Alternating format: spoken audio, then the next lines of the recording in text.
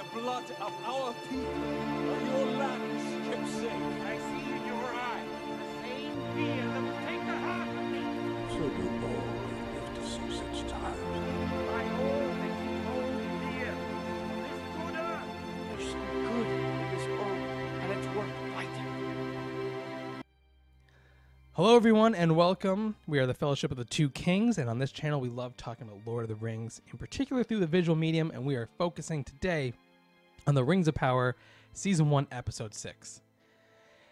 So let's jump right in. We start off with a watchtower trap. So at the end of the previous episode, the villagers that were left in the watchtower were debating whether or not to stay or leave. Now, we thought they were going to stay, but it turns out that was all a big trap to surprise the orcs, who enter the watchtower unimpeded, only to be trapped within it and have the tower brought down on top of them. Yeah, meanwhile, the villagers have made their way back to the village, and they are preparing to defend the village from there instead of the tower. That's right, and they're also planning their own traps, as we shall soon see. Because when night comes, that's when the orcs arrive. And it's a big epic night battle, complete with 2 fire traps, similar to their watchtower trap, as many of the townspeople shelter inside the tavern at the center of the town.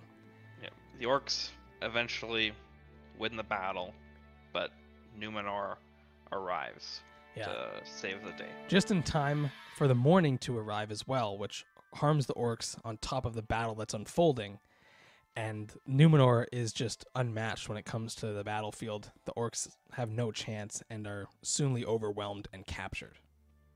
Adar has the hilt,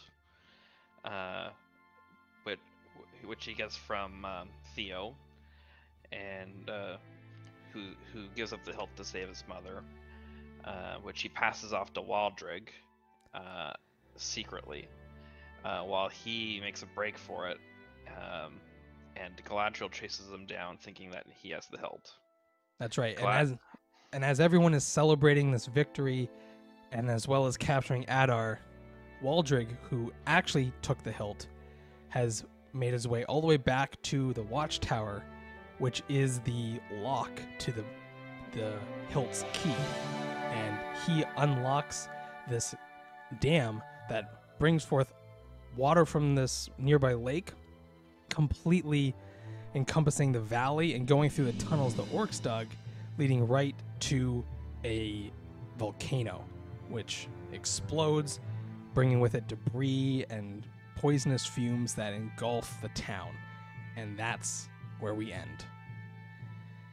Hope you guys enjoyed this episode. Let us know in the comments down below, what did you think? This one had a lot of battles, and where do they rank for you? Do they even compare to the Peter Jackson trilogy? Do they compare to more modern movies in terms of their battle scenes? Let us know. We'd love to talk about it. Don't forget to hit that subscribe button, and we'll see you guys next time.